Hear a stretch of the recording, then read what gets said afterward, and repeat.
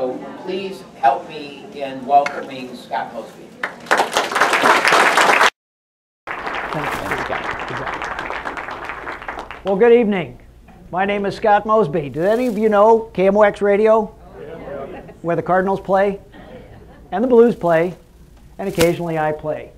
I'm here to speak with you about places to take care of your residents, which in turn takes care of you.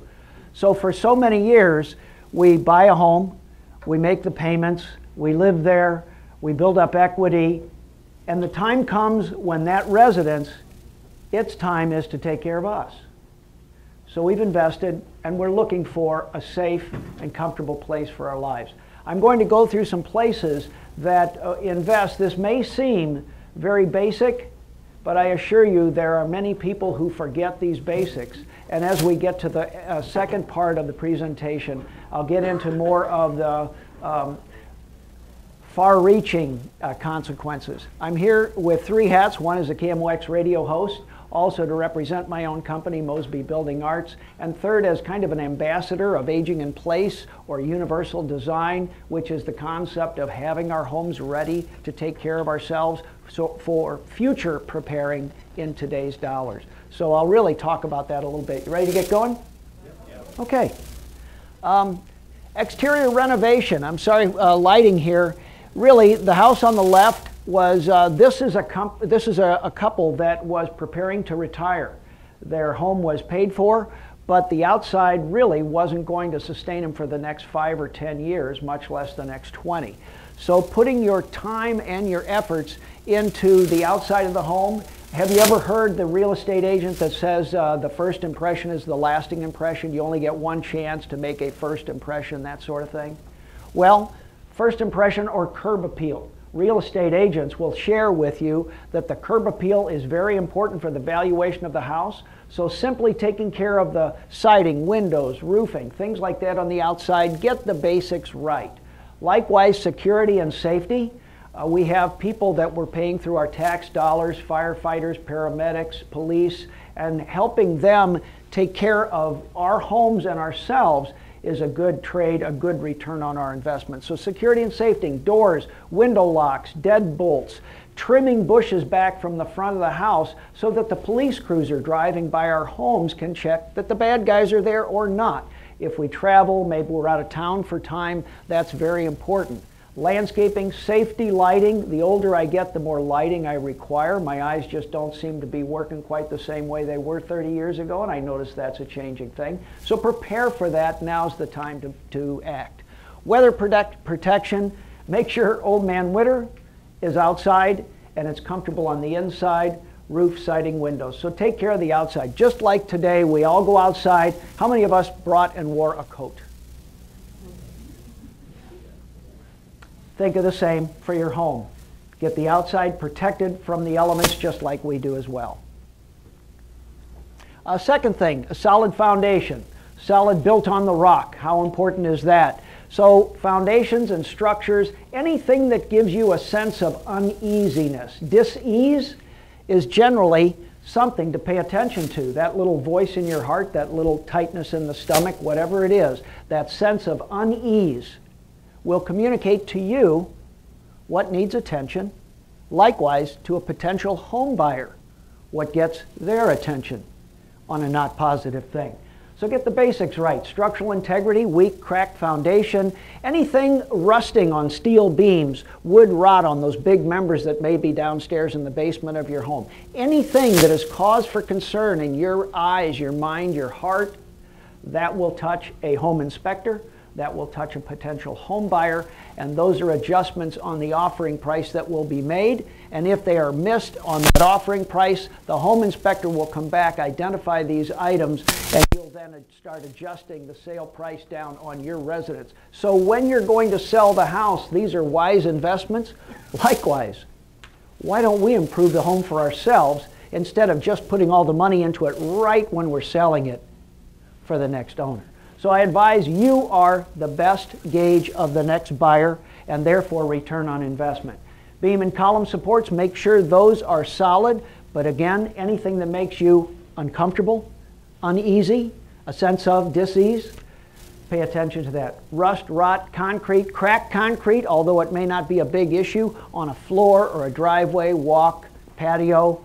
If it's unsightly, it bears attention. And if it's a trip hazard, it truly is an important thing to pay attention to. So again, get the outside right, get the foundation right, make sure the home is built solidly on a good rock, good foundation, good base, and on we go to item 3. A dry basement. Who here has a really, truly dry basement? Nice. I'm proud of you. In St. Louis in the Midwest, with a town we call Clayton, that's quite an accomplishment. We are really a brick town because we have a preponderance of clay. Clay is a material that has a lot of organic matter in it. When it gets wet, it swells. Wood, when it gets wet, it swells. So it moves. It's called expansive clay, expansive soil. So in a town built with clay, we have quite a bit of issues with foundations. So get the foundation right. Stop the water leaks as that foundation moves and adjusts. It wasn't built to be a boat or a swimming pool. It's structurally designed to hold up a heavy house. But as it cracks, it's important. Water leaks come in, and there's moisture management, all sorts of things that need to happen. Standing water, of course, you'll know that very bad. But humidity, pay attention to humidity. Anybody use an indoor-outdoor digital thermometer? Get them for $10, $15 at the hardware store. They also have a digital readout for relative humidity. It's very important that the relative humidity in a house where we live is held at the proper area and level. Excess humidity, relative humidity above 55% breeds the bugs, the mice, all the critters that we really want to stay out. It also breeds mold, mildew, and it affects adversely the indoor air quality. So pay attention not only to standing water, but moisture and humidity. Your shower at home is a perfect example of that. You take a shower, close the door, no ventilation, that water sits up against the tile or the shower base, and you wind up with this black stuff growing. Generally not a big issue, but that's Mother Nature's way of driving us all back to dust, whether we're building materials or people. So pay attention to relative humidity. 50% and below relative humidity. Ideally, a home would be at about 30 to 35% relative humidity, sometimes hard to pick up at this time of year, but too much of it, especially in a town where summer has relative humidity routinely, 90, 95%. Do you know what close means? Oh, it's close. That feeling where the humidity and the constant moisture against our skin prohibits us from perspiring and cooling our bodies. Cheerful environment, anything that looks like the picture on the left is not very fun, and it's not going to bring a home buyer's valuation or the feeling of, oh, this is my new home. I'm going to make a nice offer on this house. Just painting that room. Paint, abundant lighting, perhaps a rug if it's dry. But things like that, you can fix up a lower level laundry area to be bright and shiny and well illuminated and have a very good return on investment for very low dollars. So oftentimes we're called into homes to finish lower levels, and because of the building code, the ceiling height may be too low. We're prohibited from doing that. It still can be painted, abundant lighting, and a cheerful surrounding, and you dramatically increase the home's value and certainly the perception to a home buyer. All of this translates into sale price of the home. Again, why don't we do these improvements for ourselves and then sell them when we move out? Again, keep good foundation, good outside water, humidity, moisture, cheerful environment. It's all about that feeling and the perception. So this is a first impression. The basement is most definitely the first impression for that level. Any questions so far? All right, on we go. Reliable roof. This is more than just roof shingles, slate, tile. It's a system. You and I have a head, we have hair, we have eyebrows, all of things that keep the sun, the rain, and the things off of us. We might wear a hat that has a hat brim. The home has a roof. It also has a chimney sticking up. That chimney is a different type of material. Around the edges are gutters. The siding sometimes comes up to that overhang. A roof is the perfect example of 4 or 5 different materials converging with one purpose: to manage water and moisture, to keep that water out of our home. Good thing, important thing. But realize the appearance is important, again, the first appeal, but the roof is a system. Attic ventilation. Oh man, we are in the middle of one of the greatest training things for building science, and it's called 7 degrees below zero. There are not too many leaks. There's not rain. We do have snow. But in the freezing and the thawing and the sunshine, ice damming is a situation where the snow pulls out very close to the edge of the roof, and then it melts during the day, turns into liquid, and then it slowly starts to freeze. Well, through something called capillary action and surface adhesion, the water literally crawls uphill under your roof shingles and creates a situation where the water and the ice are below your roof. And then it thaws again, and now we're called with water leaks. I have a roof leak. Well, not really a roof leak. You have poor ventilation because you're not keeping that roof cold enough by circulating the outside air. So there are a lot of aspects to this, but recognize that the attic ventilation is part of the roof shingles are part of the roof. Bath vent fan, venting, if you're blowing moisture from the bathroom up into the attic and it's not properly exhausted through and outside the house, you're literally building a terrarium up in your attic. And I've been in attics. This is really something to see. It's one of nature's wonders. To see a snowstorm inside of an occupied home, in their attic. So it's possible. Again, that relative humidity, you get it cold enough, high enough humidity, and just like a terrarium where the water drips out of the top, you change that temperature and that water then eventually turns into ice crystals or snow. Gutters, flashing, tuck pointing, all those materials where all that snow and ice comes down to the edge, still, this is all part of the roof. So when people talk about having a new roof and all they get are some shingles put on, you may not have stopped the water problem.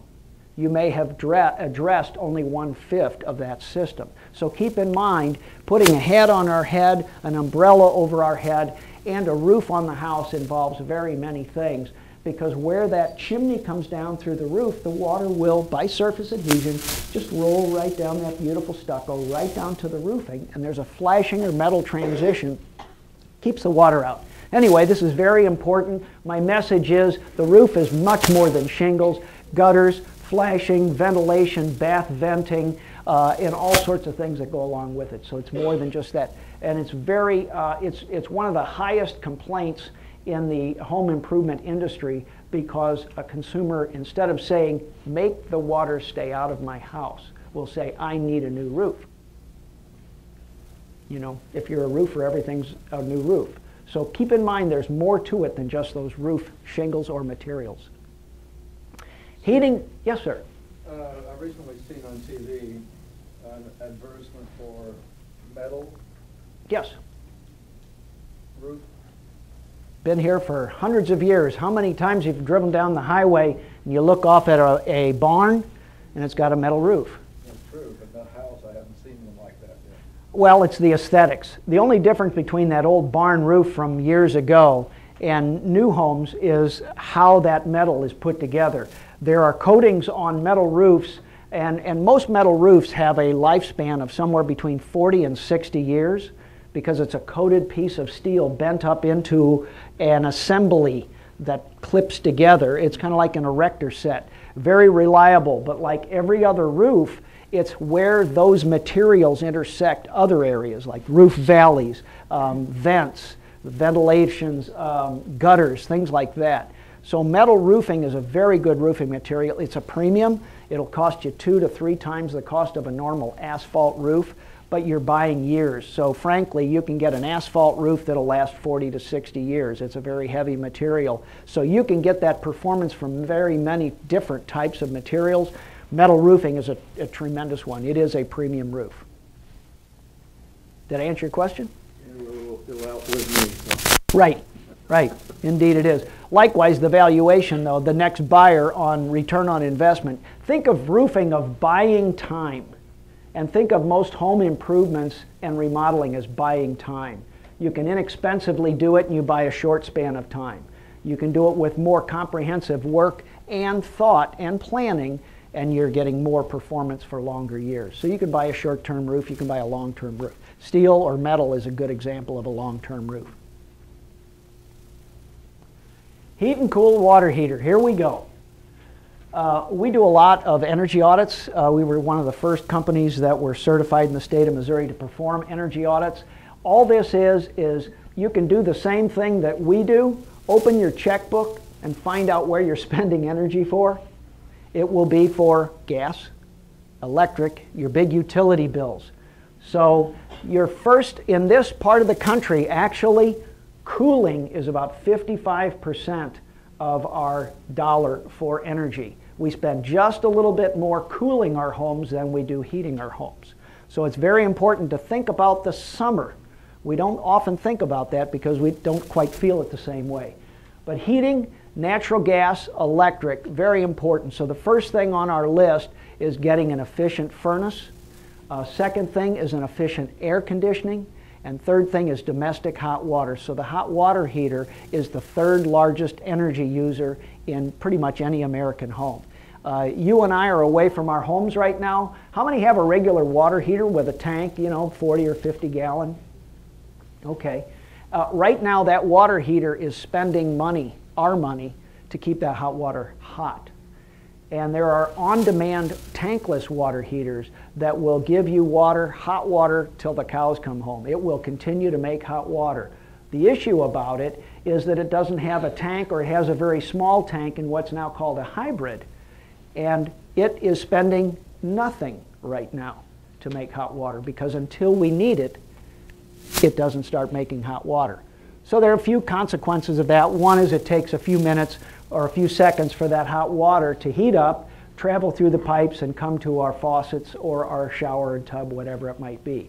But they are certain sizes. So my point being there, that there are capital investments for more expensive water heaters that are tankless, very efficient. If you travel, that water heater will cost you nothing to operate while you're gone. And while we're here tonight, those water heaters cost us nothing. A regular tank water heater, on the other hand, is charged with keeping water at 120 degrees or 150 degrees, whether we use it or not. So there's a good return on investment. And all of these things are a capital investment. Dollar outlay for higher efficiency, like cars. Dollar outlay for a more energy efficient engine has more miles per gallon. Likewise, every appliance has the same. Am I getting too deep here? I can go on for this stuff and bore you forever. What is a hybrid? A hybrid is the combination of a tankless water heater with a small tank. The reason being, when I go to wash my hands, I really don't need 40 or 50 gallons hot for my hands, and I don't need an on-demand water heater. This thing's like a blast furnace that heats water as it flies by in a pipe. But to just do a pint of water to wash my hands, I don't need that big behemoth of a water heater to crank on. I just need a few cups of water. So the hybrid is a combination small tank, maybe 5 or 10 gallons, coupled with that on-demand or tankless water heater, as it was kind of referred to. And that's where it's going now, because we learned a lot that we don't need to turn on the big mama of the water heater just to wash our hands. Yes? Yes, I recognize your voice, and it's nice to see you. Oh, yeah.